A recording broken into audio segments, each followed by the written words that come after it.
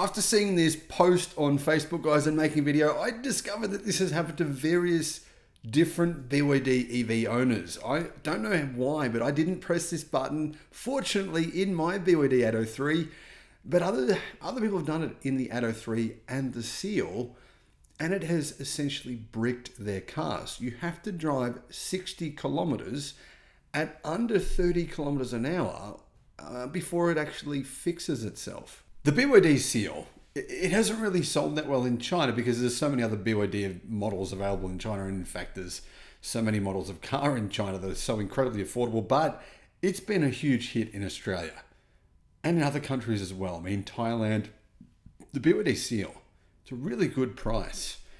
Not in Europe, where it hasn't sold that well because it's relatively expensive. In fact, it's about 40% more expensive in Europe than it is in Australia. But here in Australia, people are getting them for incredibly good prices.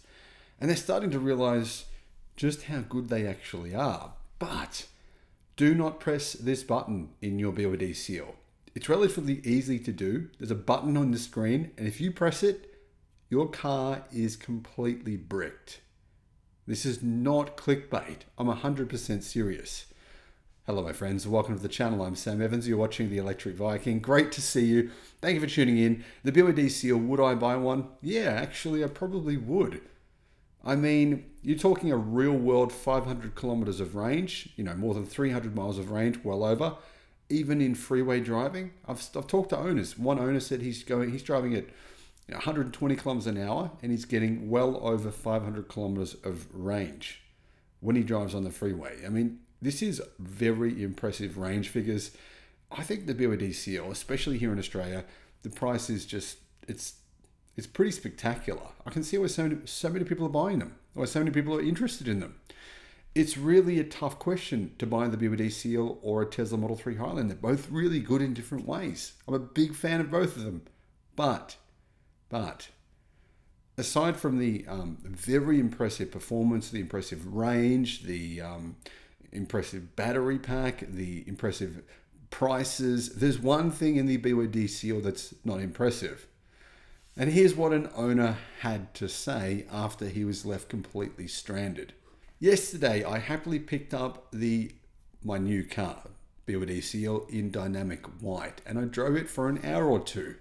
I was curious about each icon on the screen. Now, I would do the same thing. In fact, if I had been him, I can see myself in this guy because I would have touched every button as well. I'm exactly like this. I would have just touched everything and said, what does this do? I'll touch it. I think that's pretty normal, right? So he says, I clicked on every button and suddenly the transport mode was turned on and my car was set to a speed limit of 30 kilometers an hour. I mean, if you've got to drive down a highway, you can't drive at 30 kilometers an hour. It's illegal. Anyway, he said, I called BYD and asked for a solution. I tried various things, pressing the start button for 15 seconds. I tried other things as well.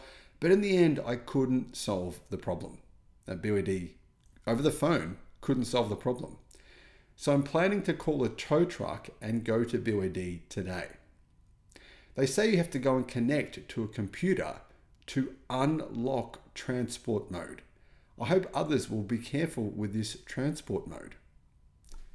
I'm totally baffled.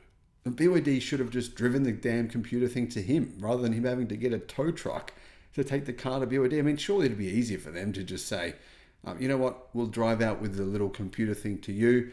Or maybe they couldn't. I don't know. I mean, maybe it's like some sort of computer that doesn't have a laptop feature or something.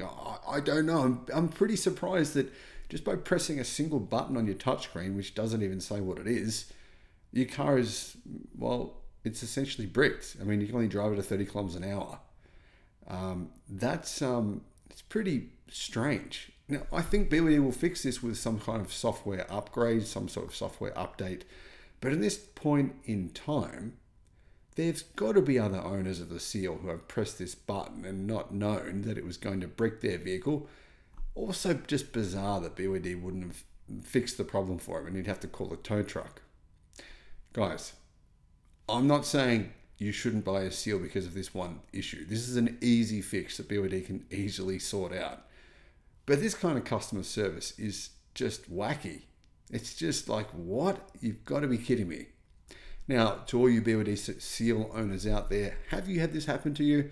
And let me know about your experience, by the way, in terms of range. I'm hearing really good reports for the BYD Seal range being more, potentially in some cases, than what's advertised, which is kind of a really nice feature. Anyway, let me know your thoughts in the comments. Thank you for watching.